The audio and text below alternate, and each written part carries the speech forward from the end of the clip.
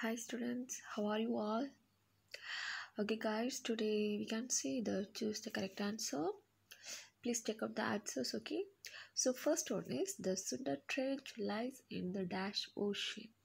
That is, the answer is the Indian Ocean. Okay, then the temperature of the ocean waters gently dash at greater depth. So what's the answer? It's not increases and it will not decreases, it will not also remain constant. So now the answer is none of the above, that is answer D. Then the third question is ocean currents are produced due to dash. What's the answer? It was due to the variation in temperature, that is answer B. Then consider the following statements. So first point is most of the fishing grounds occur in areas where the continental shelf is wide. And then second point is fishing is well developed in warm tropical waters. Then third point is mixing of warm and cold currents facilitates plant nutrition for fish. Then fourth one is inland fishing became significant in India. So here the first point, second and third are correct and the fourth one is wrong. So the answer is D. The fifth question is the oceanic ridge comes into existence due to the divergence of tectonic plates. That means the answer B. Okay.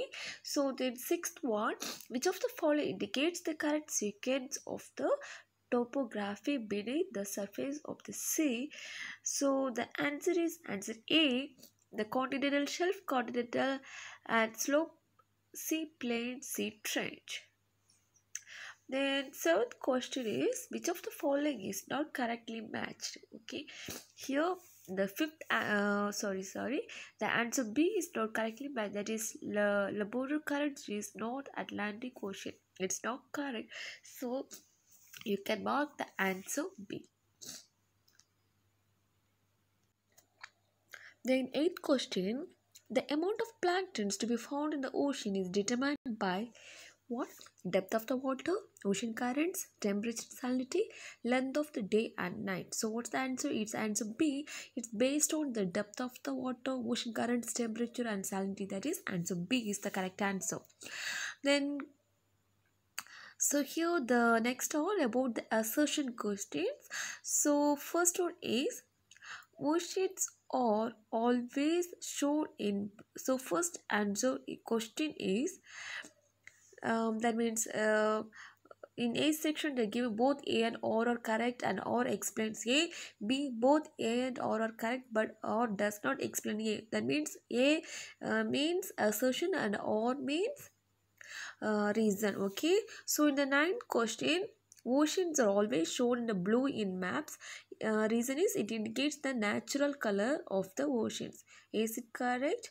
So A is the correct answer. That means oceans are always shown in blue in map. Map we are also shown in blue, right? Yeah.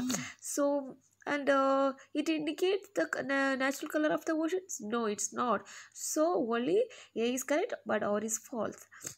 The tenth one assertion is flat-topped sea mounds are known as gyres, and the reason are all gyres features are of volcanic origin.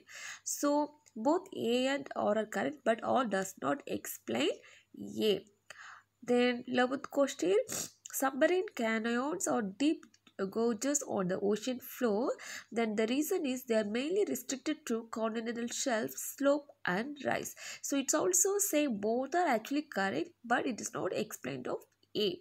Okay, so that means the A is not correctly explained. Then 12th one, atolls are most common in the Atlantic Ocean and the reason is the marine population at the depth is less. So it's also the answer B. Both A and all are correct but or does not explain A. So guys, for the tomorrow's class, please study all these one words and this give reasons, that means the assertion and reasons.